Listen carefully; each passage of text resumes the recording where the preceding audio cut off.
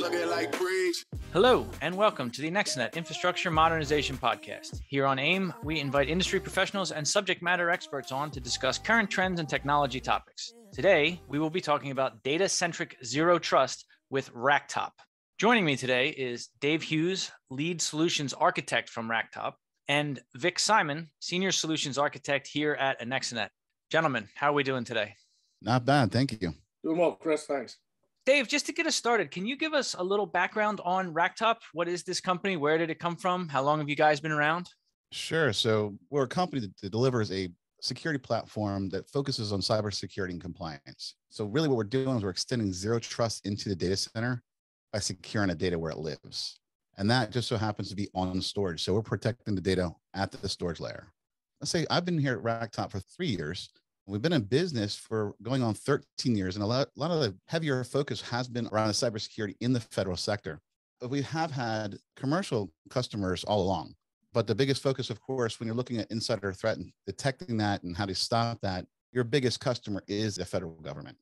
Our system was built by NSA engineers that came out of the three-letter agencies and really wanted to see how they can design and architect a solution that is, one, flexible from a deployment perspective, and is expandable and can actually move into the commercial sector when it was ready. And it just so happens the past 3 years, the commercial sector has actually opened up the doors and said, we need help.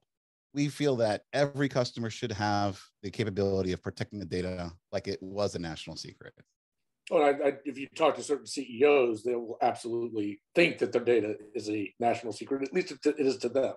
Oh yeah, of course it is. It's like, that's their bread and butter. And if they're charged with protecting it. If something happens to it, whether it gets deleted or moved or somebody can't find it, of course the customer or the users are going to say, hey, it's your job to know where everything's at and get it back online. And now the bigger threat is that there's external entities trying to steal and compromise it or lock it down so you can't have access to it with ransomware. Now the big new thing is, of course, extortionware.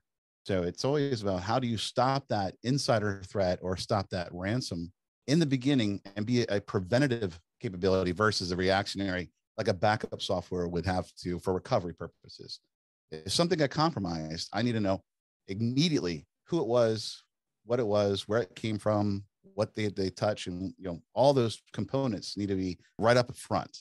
The backup softwares and some of the other softwares that are out there are kind of reactionary where it says, hey, I need to know this, but it's only until you've asked it. We're on the front end where we're telling you right away when it does happen. So that way you can stop an Edward Snowden level event. You can actually stop him from leaving his chair versus waiting a few weeks and finding out all your data is actually on WikiLeaks.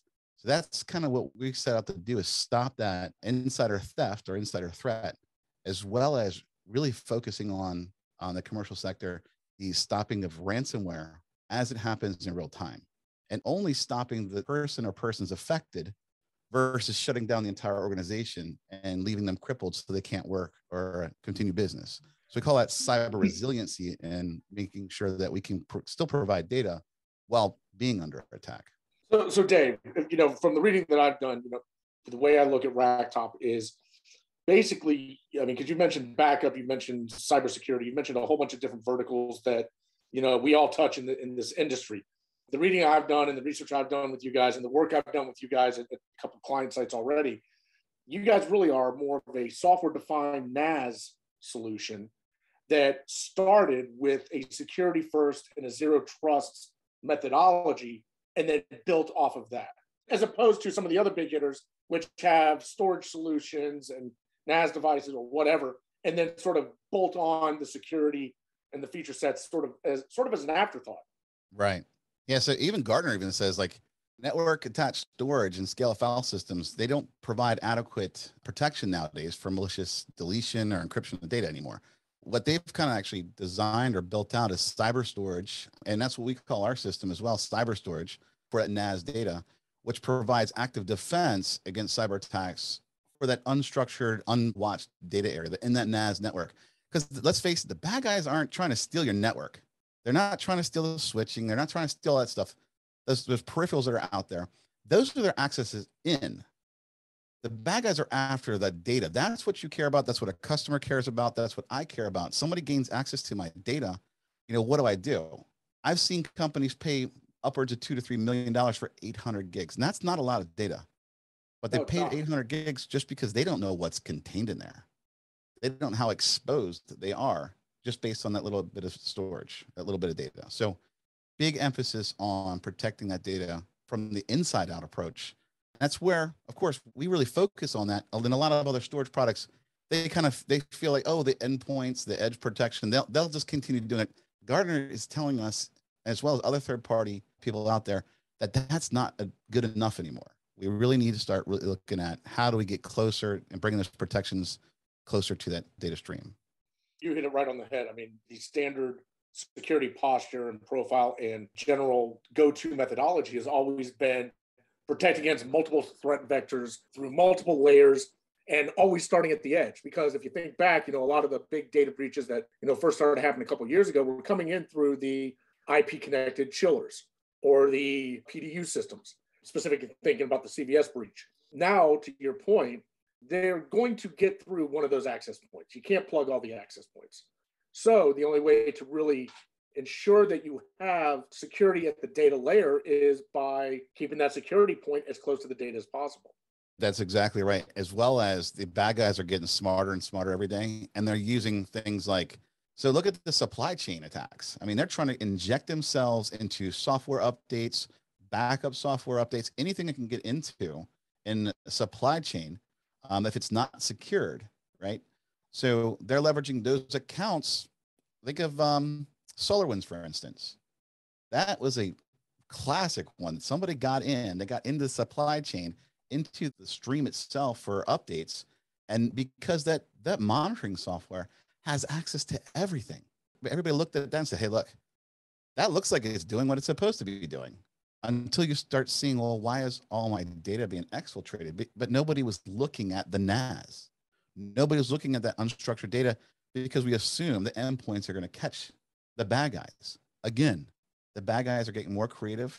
They know, and they start learning the tricks, and they start looking for additional ways around those types of areas. Well, yeah, I mean, when you take a look at a lot of that stuff, the malware comes in piecemeal.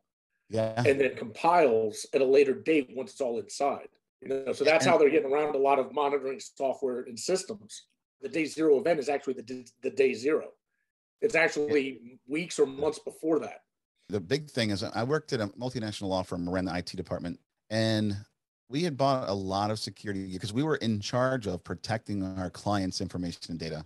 Every customer came in, every client we onboarded, we went through security audits around their data and protection of their data. And one of the big things that we looked at was, well, how do we look at the actual NAS system? Because every one of the audits would come through where, how do you protect the data? If I give you this information, which is incriminating to me, how do I know that you're not going to let it out? How do I know that you don't have somebody on the inside that's willing to take this and sell it to somebody else? How do I know who's doing that chain of custody, who's chain of command? But the NAS, the system itself could not do it. It was just a big gaping 5 petabyte deep, dark hole that our security guys would freak out about because the storage guys didn't want to give anybody access. And the network guys were like, well, or the security guys were like, we need to protect it. I mean, we're in charge of making sure nobody walks off with this stuff. It's a disaster when you're trying to look at that much content. And the systems are so much faster now these days that if somebody did get a breach in, like you said, it takes months. They're just casing the place. They're walking around looking at what cameras, visually, they're casing, they're pinging things. What do I have access to? What systems do I have access to? That's them, or that software casing the infrastructure so they understand it and then coordinate an attack. Once the attack begins, you'll know it because all of a sudden everything's inaccessible. And somebody's saying, hey, it's somebody wants 30 Bitcoin. $60,000 a coin. I don't know how many people actually have that kind of money in the bank. Another thing about the bad guys, they're smarter too. They actually understand the business you're in. So they'll know if 30 Bitcoin's too much or is 5 Bitcoin just right. These are coordinated attacks by office buildings full of people. Some of it being state sponsored. Exactly. Which is real scary because now they have unlimited bankrolls. So Dave, we've sort of gone over, what the threats are. And, I think everyone in this industry, if they even have one finger on the pulse of what's going on, sort of gets all this. So how specifically does Racktop address a lot of these issues? Well, we manufacture a product called Brickstore OS, or a Brickstore NAS cybersecurity system. And it's a storage platform that is software defined. So being able to deliver storage and that security capability built into that storage, we can deliver those essential features and functions to modernize that production NAS, right? So that system is now a cyber system that can actually provide information on what's happening with the data in real time with our capabilities called user behavior and threat detection and response. So active defense, all those pieces are built in that. So we're delivering all those security features through basically file shares inside of the NFS and SMB protocols.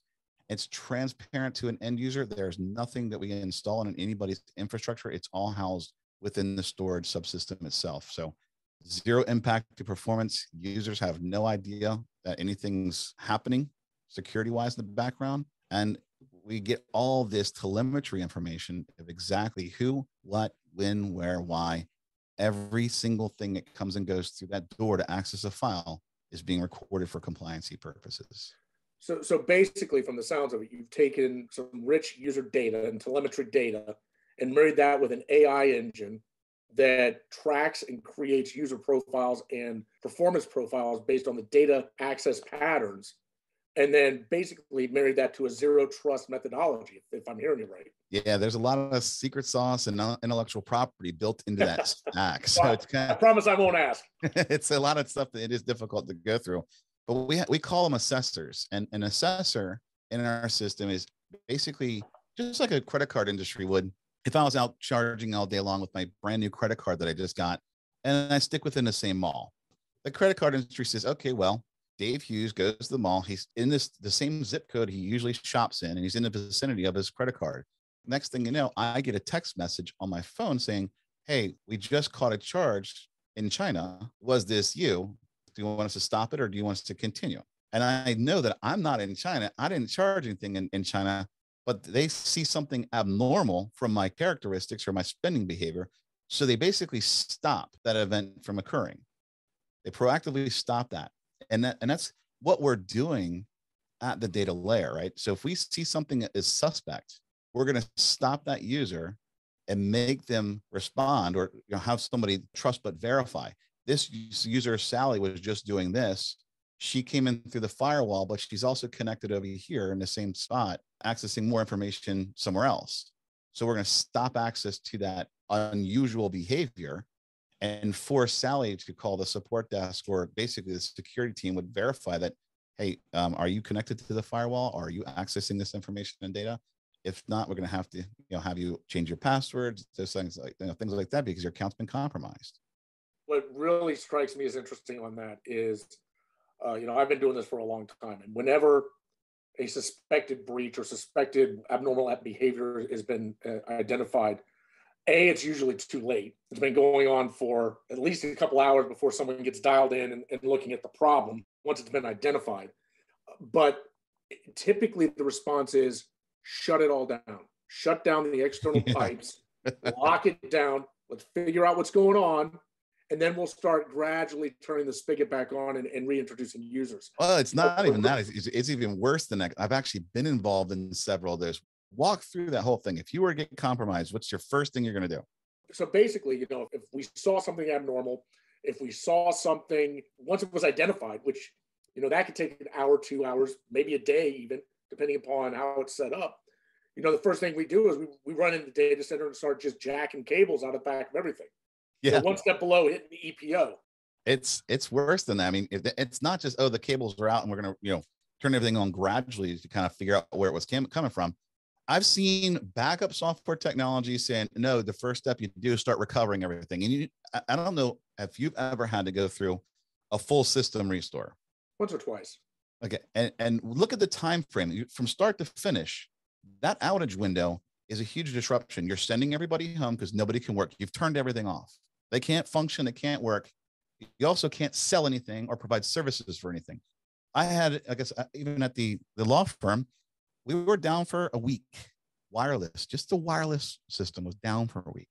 And you know how much money we attributed to that is whether the lawyers could not bill, how much a lawyer makes per hour, the attorney teams.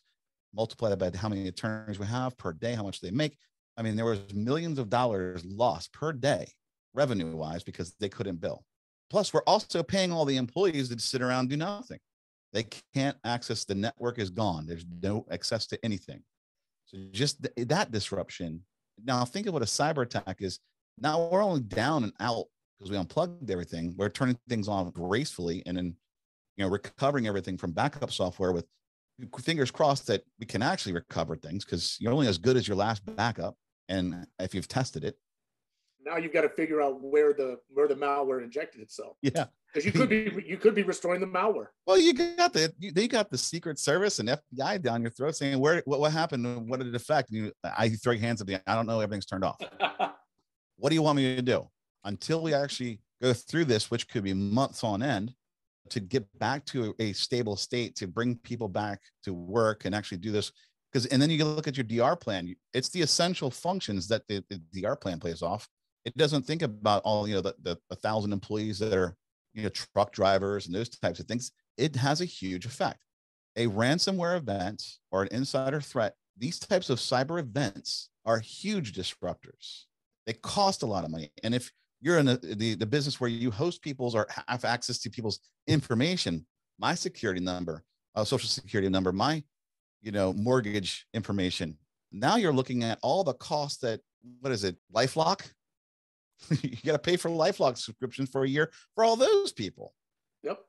And I don't understand even I keep hearing stories of the insurance companies now, not wanting or, dropping the coverage and doing all kinds of things to make it harder. Because how do you prove you aren't negligent? How do you show that, yes, we're watching this. Yes, we are proactive around these things.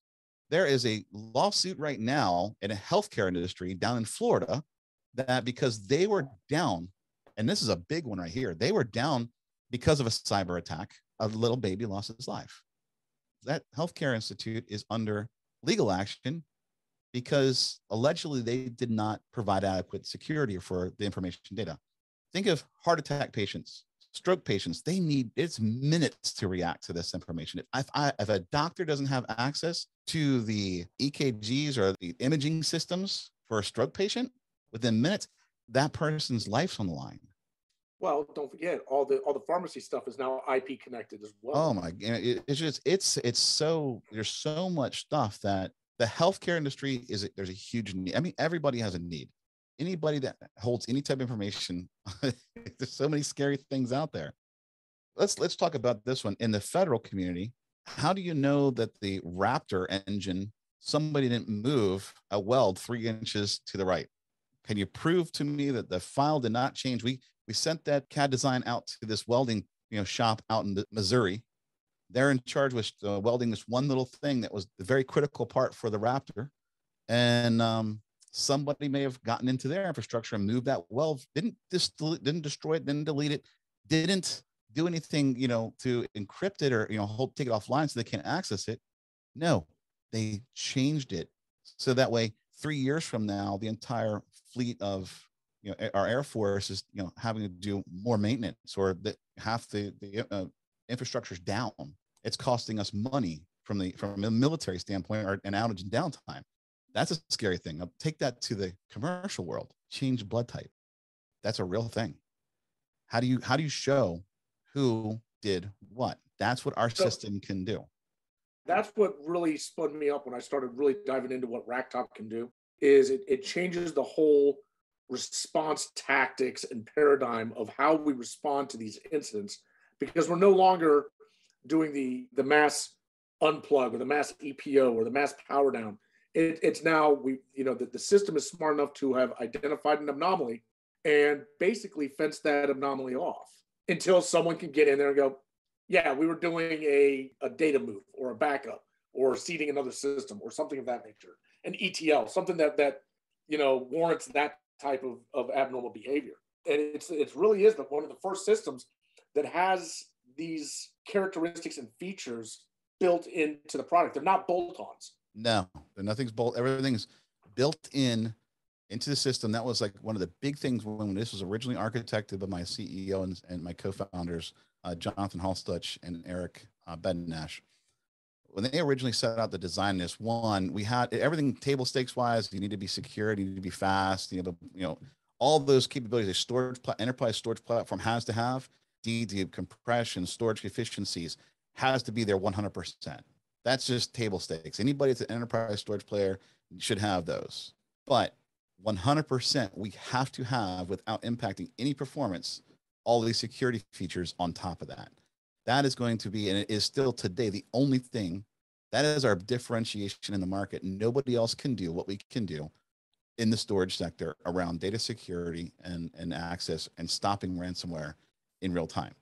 People are trying to do certain things and starting to think about that.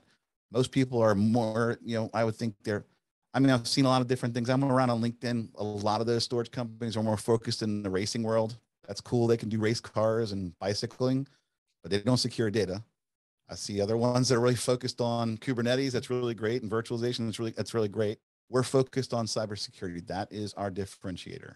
Well, it is not just ransomware. I mean, you sort of alluded to it a little earlier, but it's also that insider threat. Yes. If you have someone sitting in payroll that's accessing engineering files, that throws up a red flag. Or vice versa. The guy in engineering is accessing the payroll files. Exactly. I want to know how much Cindy's getting paid because I don't think she does enough around here. Exactly. Again, that when I really started diving down and reading into it and looking at what you guys offer, first of all, the NAS community has been somewhat, I'll call it stale in the commercial environment. Yeah. For the last couple of years, not a lot of innovation and a small entry point to something that scales to massive size. There's a couple, entities out there that are really, really good, but you're going to start at half a petabyte. Yeah. That's one of the one thing, because we're flexible and our licensing, all right. So our licensing gives us the capability and we're software defined. We charge on usable terabytes, what you actually get to use. So if you get 10 terabytes out of 1 terabyte, you only get charged for that 1 terabyte. That's how we actually do our licensing. And we can start as small as 1 terabyte.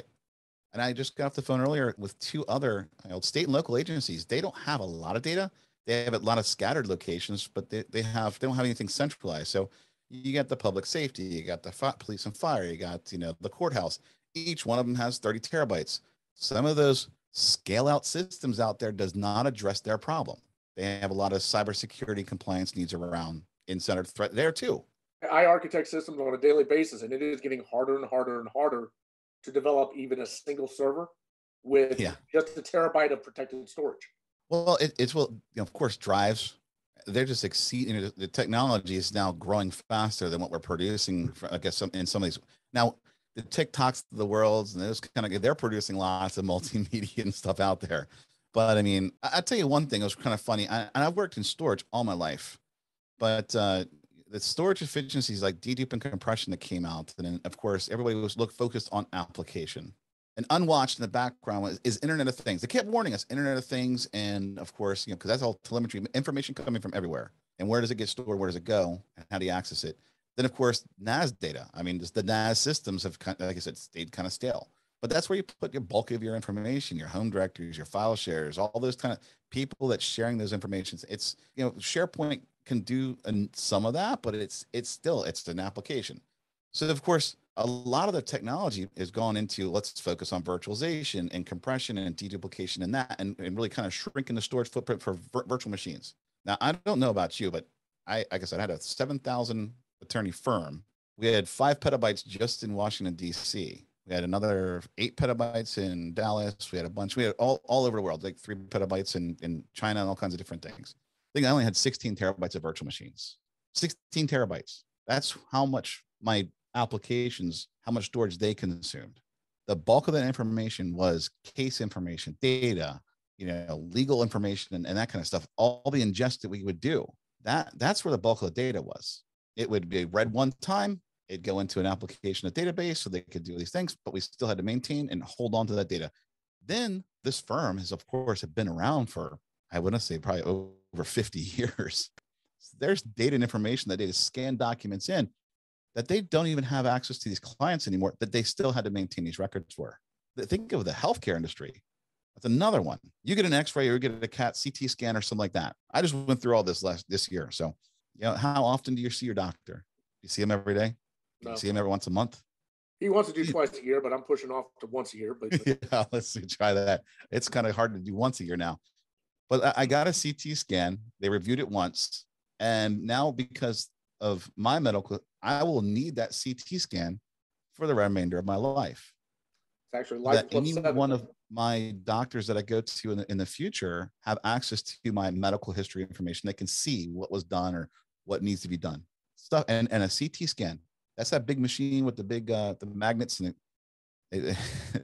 It was like 7 gigs for like a 2-minute, not even a 2-minute video. Mm-hmm. Very big video, very, very large file for just like less than 2 minutes. And you know how many patients come through those doors a day, a month, a year? That data adds up. It's got my name. Absolutely. But to your point, it's not just the legal field or the medical field anymore that has these life plus 7 or 7-year retention policies on data. You're starting to see this coming down from regulations on almost every industry has some form of regulation that requires some form of retention on sensitive data. LiDAR is another one. And God forbid if you get breached, because now they're starting to talk about mandatory reporting. Another industry, of course, to note is definitely the energy sector. They're going around and taking these images, these LiDAR images of telephone poles and these poles. I mean, just high resolution, very large information of data down to telephone poles. They have systems that record all the telemetry information from the dams that actually generate electricity from the hydropower. Railroad tracks. There's so much that's being generated. Now, I can see where a lot of scale out helps out, but you can't put a scale out right beside one of these small plants that are totally isolated from everything else. They don't have the money to go do that. It's impractical. I need 20, 30, 40, 100 terabytes, probably in less. And some company, because we scale from 1 terabyte to up to a couple hundred petabytes, depending on architecture wise. So but we don't have a limit where you can start at. We can also do virtually. So if you wanted to run our system in a cloud, if you have a cloud first initiative, that's another thing we can actually install on pretty much every single hypervisor out there, all the popular hypervisors at least. And that's a big thing that we're doing as well is we're giving that software to our end users for free to try it out.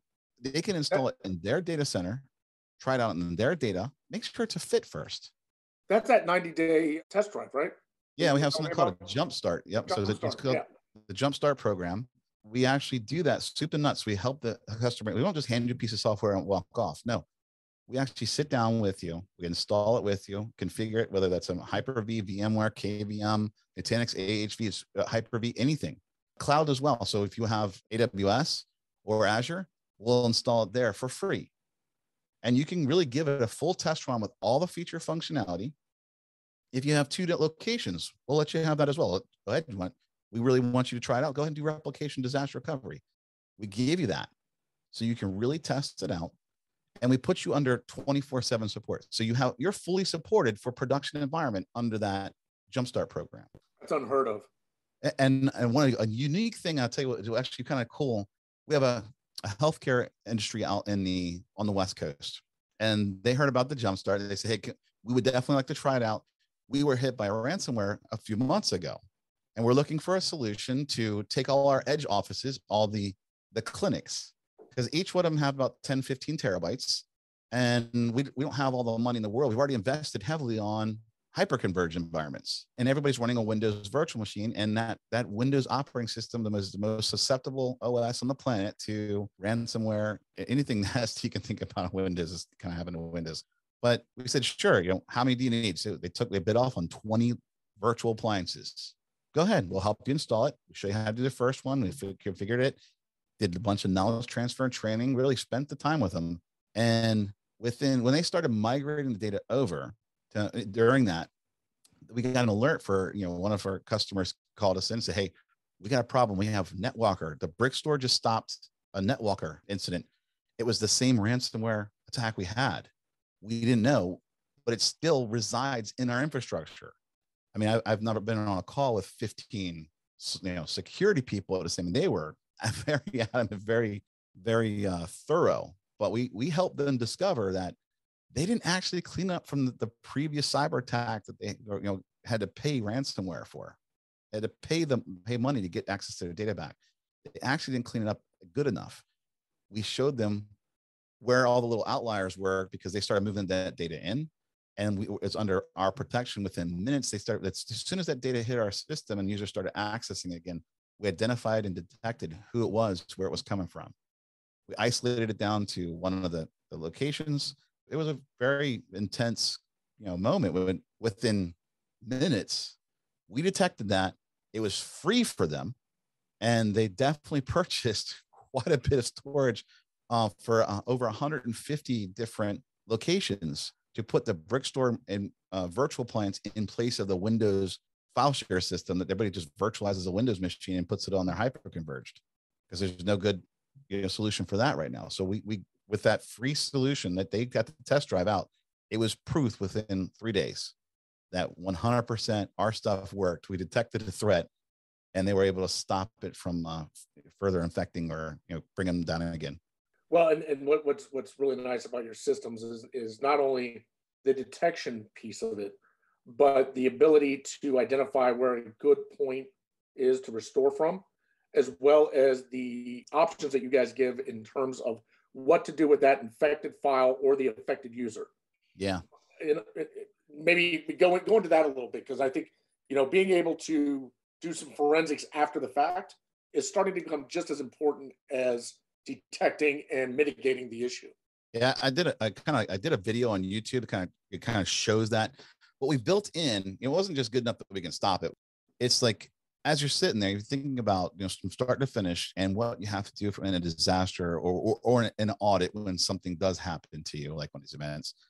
Who was it, where did it come from, and what did it affect? Since we're in that data stream, we know exactly what user, what location, the IP address of the system that they access that data file or encrypted that file. We record all that information, and then we can show you, because we in that tracking system, that active defense area, or inside their GUI, we treat it like a case from start to finish. We even time you what was the return to business, right? How fast did it take to catch it? Okay, it encrypted 3 or 4 files. We know exactly what those files were. The storage admin has the access to recover those files and knows exactly what files were compromised. The security team now could triage that, of course, because we're sending alerts to the security team, because we're a sensor around the security. The security team knows, I need to go out to Cindy's desktop. I need to lock it down. I need to change her password. We need to give Cindy some training. So there's things that happen in the background, but the storage system's running that kind of playbook. You can recover the data, bring that data back online, all while not affecting all the other users. We didn't run to the data center. Our hair wasn't on fire. We're all up and running. Nobody's the wiser. We're under attack, but we're not sweating it, because we can actually keep the lights on, keep users online, and not have to take them all offline. Once everything's been recovered, because we can do that based on our snapshots, and everything's policy-based, a policy-based engine in our system. Everything's done through security policy and compliancy policies. So once all that's wrapped up and done, you can then close the case out and return that single user back to service again. It's a hard kind of to visualize verbally, but I do have a video out on YouTube. Just look at active defense with the Brickstore Racktop systems, and that will give you start to finish a good visual on, it takes minutes to address or to respond to a ransomware or an insider threat, versus it could have been 9 months long. You've been under attack the entire time, and now you don't even know where to start. And your backup software, again, how many months do you keep on your backup system? How long has it been overwritten now? Well, as you and I were sort of talking before we started this, backups should be used as the absolute last resort. Yeah, I read an article.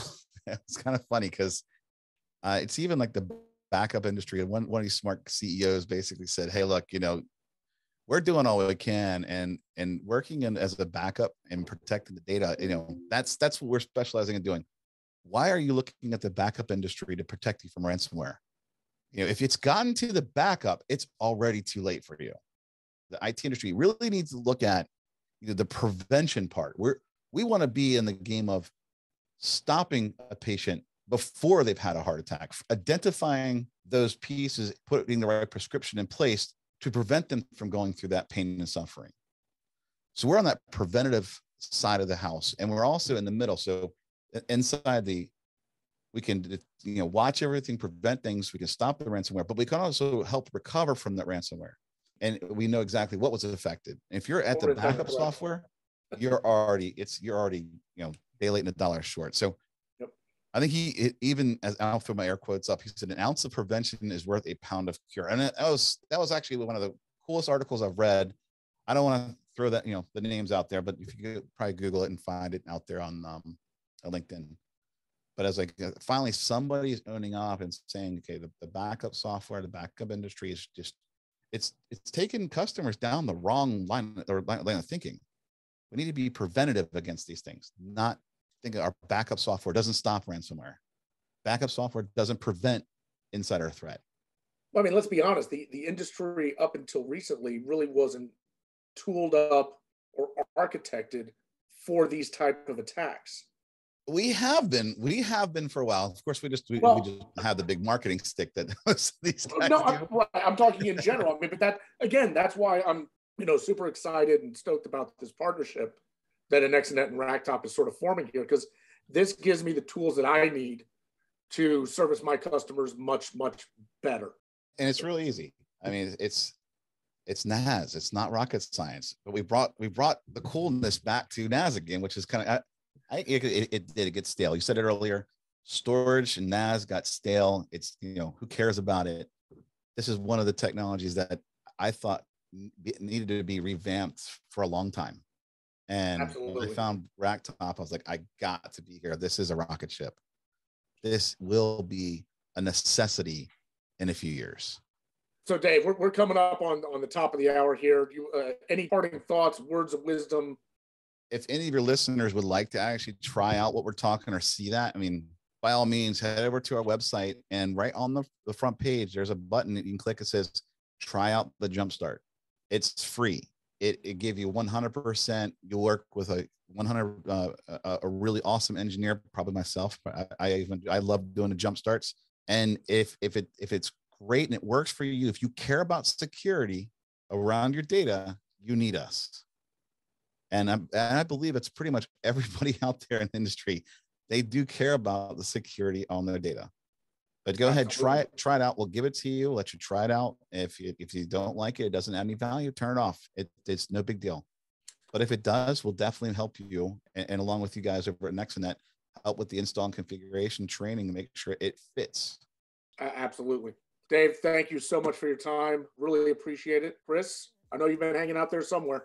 Chris, you've been quiet. I said all I needed to say.